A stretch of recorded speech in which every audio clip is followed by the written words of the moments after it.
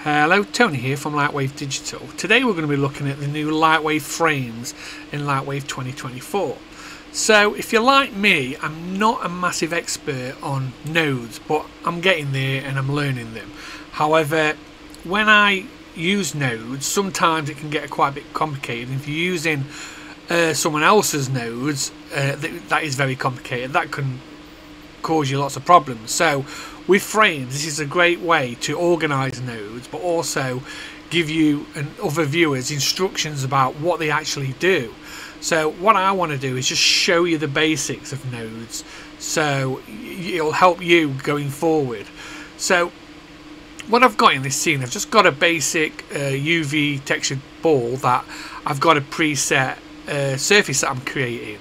So if I was going to give this to someone to use and understand, I could use frames to explain it. So for instance, I've got these two nodes here, which is the actual grey part. You can see the grey part coming up, the different colour that blends into the orange.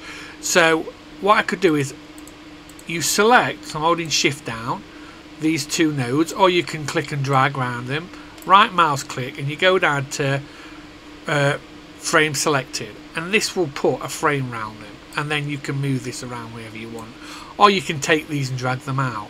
Once you've done this, if you want, you can choose the edges and start stretching them and so on.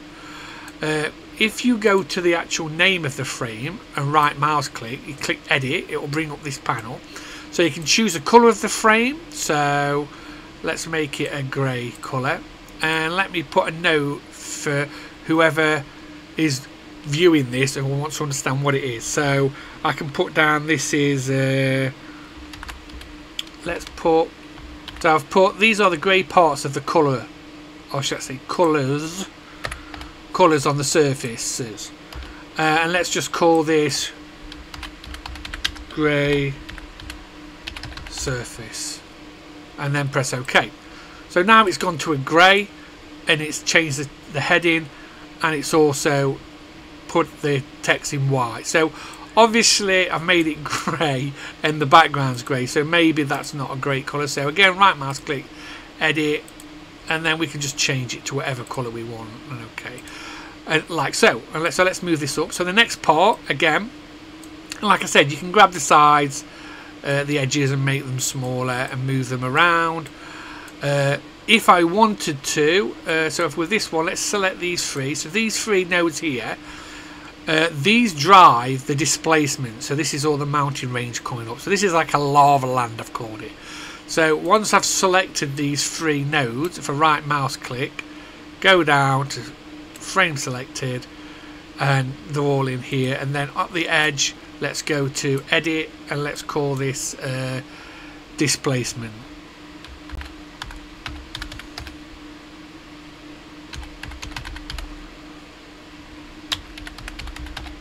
Let's give it a colour, doesn't really matter, and then so these nodes drive the displacements, so you can obviously play around with the actual settings. So for instance, with this I'm using a Lightwave procedural, so to do that you need to use the Octane image to be able to make it work with the displacement of the actual Octane surface.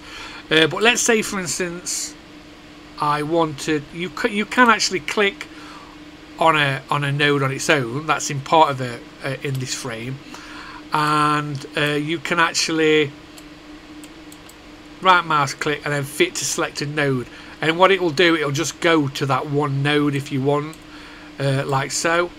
But I don't want it, I want it to be all of those, like so. And I've dragged it back out, and as I'm dragging it back out, it's going round the original two o's, which captures it inside this node, as you can see.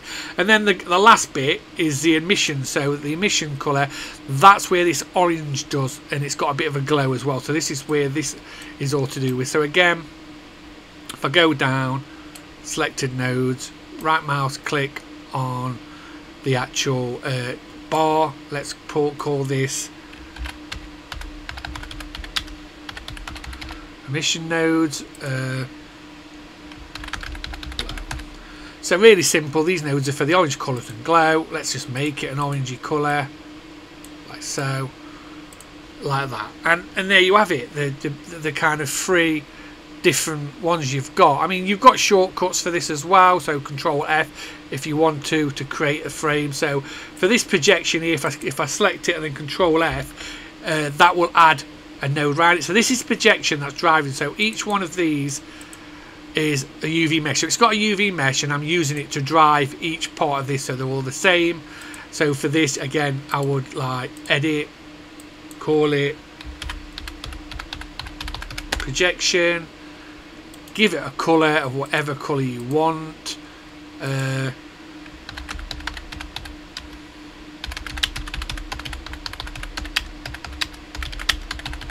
just change the projection as you need, but this, like for instance, in this scene I've also got a cube and a land plane that I've copied this same texture over to make sure it works. And it might be that if you're going from they've all got UV meshes, but for the ground plane it might be easier to kind of say, okay, I'm going to just do it as a box, but that's up to you. And then it's as easy as that, really.